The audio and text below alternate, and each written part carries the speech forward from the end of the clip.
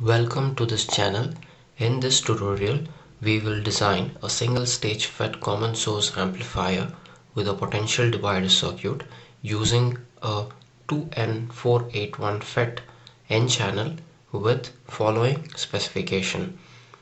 Now, to determine the minimum drain source voltage, Vdsmin is equal to Vpmax plus 1 minus Vgs, which is equal to 13 plus 1 minus 2, which is equal to 12 volt. We need to calculate the voltage across the source, and you can see this calculation on this tutorial. Now we must also determine the voltage across the gate. Do the calculation accordingly as shown in this video. Next, select the value of R2 as 1 mega ohm. We can also calculate the value of R1.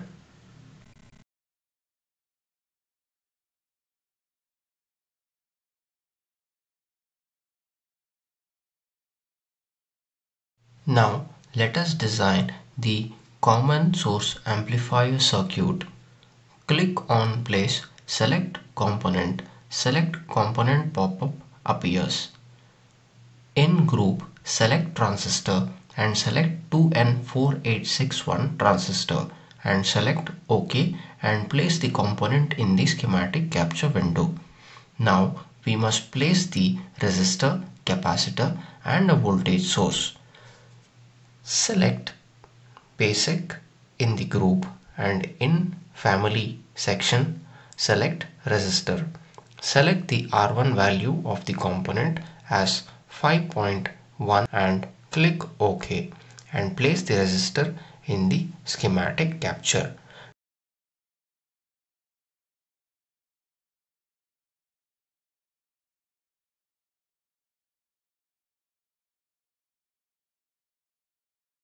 Now place the resistor R2. Select the value of resistor as 6.34 kilo ohm and click OK and place the resistor in the schematic. Next, select the source in the group and select power sources in the family and then select VDD and click on OK. Place the VDD on the schematic and change the value of VDD to 24 volt. Join the VDD to the terminal of R1 and R2 resistor.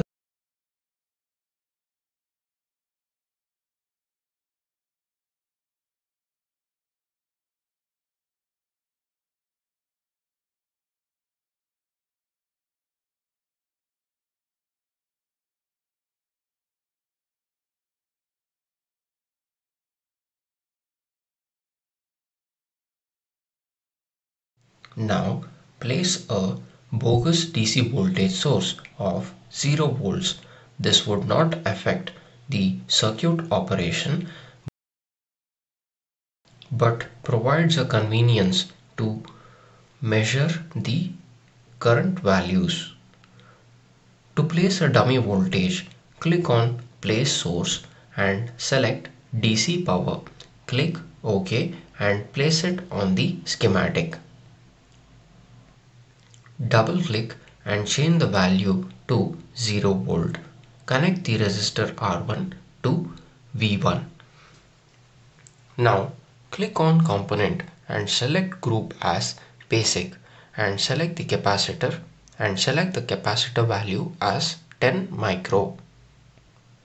Click OK and place this capacitor in the schematic capture.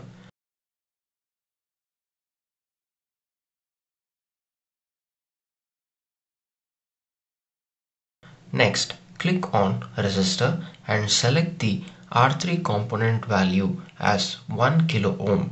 Click OK and place this on the schematic. Connect R3 to capacitor C1 and the C1 to the gate terminal of FET. Connect other end of V1 to the capacitor C1.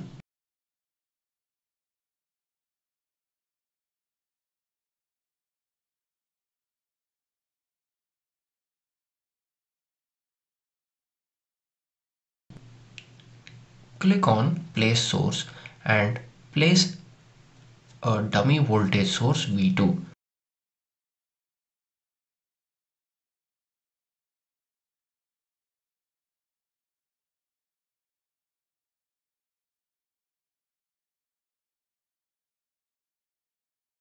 Next, click on place resistor and select the value of resistor R4 as 1 mega ohm and click OK. Similarly, we must place the resistor R5 and the value of resistor will be 6.3 kilo ohm, and then place an capacitor C2 and the value of capacitor will be 100 microfarad.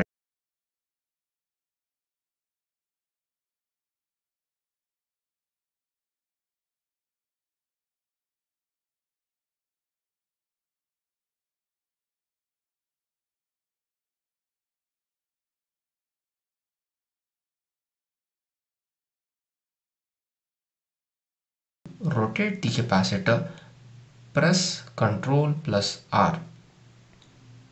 Similarly, select the value of capacitor C3 as 10 microfarad and place this on the schematic, and the value of resistor R6 as 1 kilo ohm and place the resistor on the schematic capture.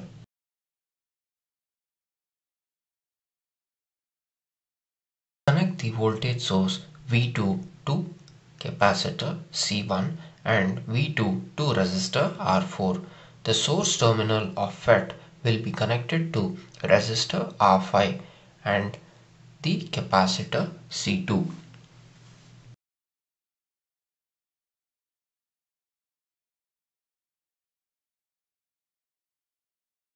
Next, click on place source and select DC power and click OK. This is the dummy voltage source between VDD and the drain of the FET.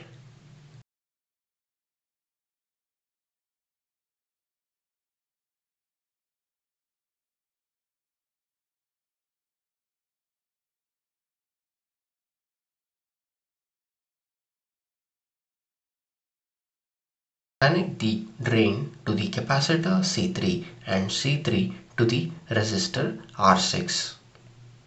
The resistor R6, capacitor C2, resistor R5 and resistor R4 is connected to the ground.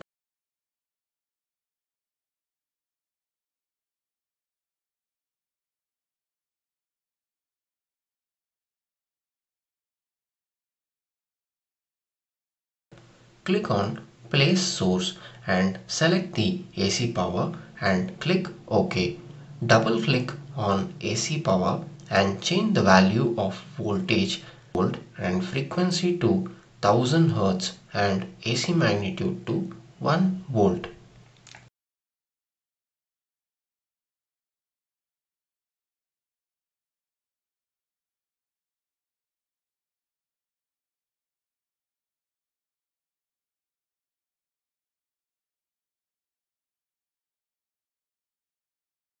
Connect the AC power to R3 resistor and the negative terminal to AC power and to the R4 resistor. Click on place source and select the ground.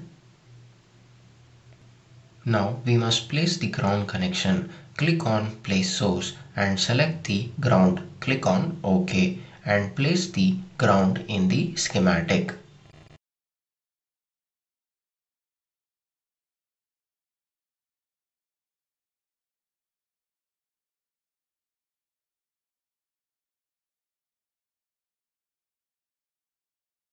Now click on oscilloscope and place this oscilloscope on the schematic.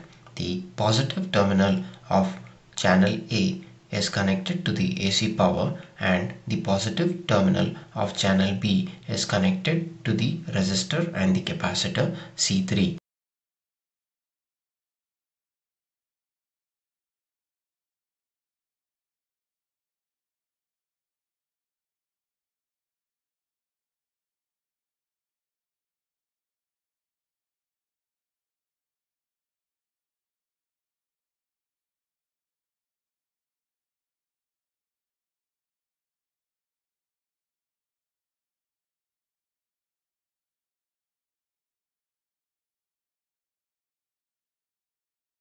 the ground and connect the negative terminal of channel A and channel B to the ground connection.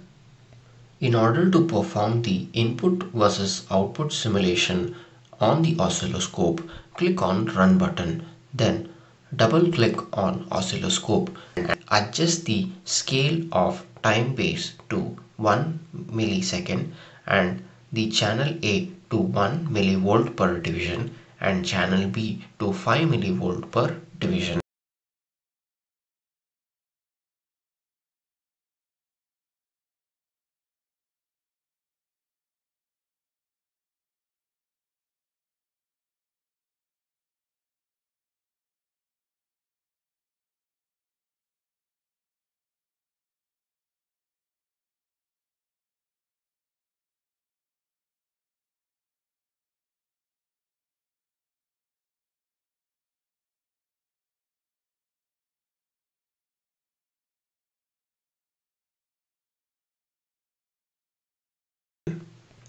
Once we simulate the input versus output waveform, next we must perform the DC operating point.